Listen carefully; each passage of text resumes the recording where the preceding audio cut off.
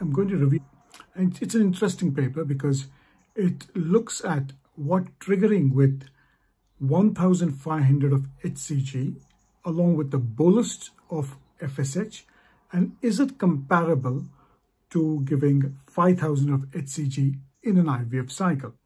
And it's quite an interesting case.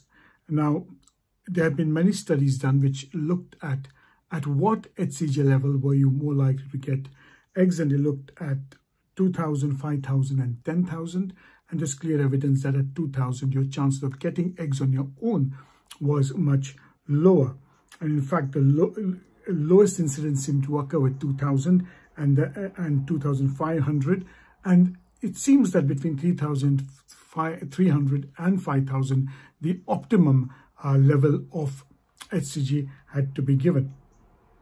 Now, before we go up to this paper, what happens in nature? In nature, you see the peak of LH is also accompanied by a small increase of FSH. And we think that that FSH is needed to allow better fertilization and better egg maturity. Though it does not seem to happen in all cases, in some women, giving that additional FSH seems to make an impact. And that has been seen mainly in dual triggers which have been given. So what does this study look at? This study looked at giving in an antagonist or a long protocol, giving 1500 of HCG along with 450 of FSH as a dual trigger, as a bolus.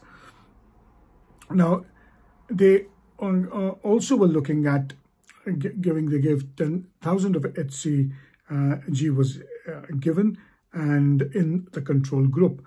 And they're also looking at blood samples of HCG done on day 0, trigger plus day 1, and at oocyte retrieval.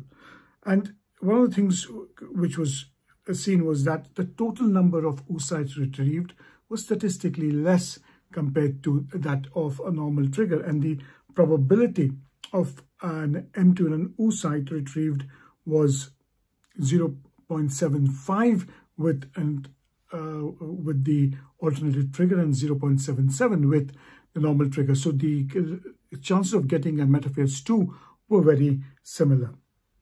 The live birth rate was very much the same between both the groups, and thus it shows that there was not a quality decline. Now, if you looked at the HCG level, the HCG level was lower in some cases of using the alternative trigger of 1500 of HCG. And it seems that if the HCG level, serum HCG level was more than 40 international units per liter, then the pregnancy rates and getting the eggs were very much similar.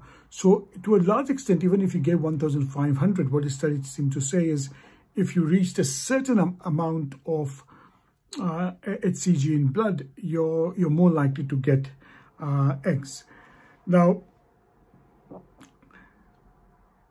why is this to a certain extent important? It's important study is because you can use this protocol in the long protocol and you can use it also in the antagonist protocol. Also, unlike the Gnrh analog protocol where you're more likely to freeze embryos, here you can go ahead and implant the embryos. Now, this also saves the corpus luteum from early luteinization that happens in a Gnrh analog cycle. So while probably in some cases you are going to see a lower number of eggs, this is a protocol that may be used in a long protocol where you wanted to reduce your risk of overstimulation by using a slightly lower dose of HCG along with an FSH trigger. So it's quite a good concept and something which as time goes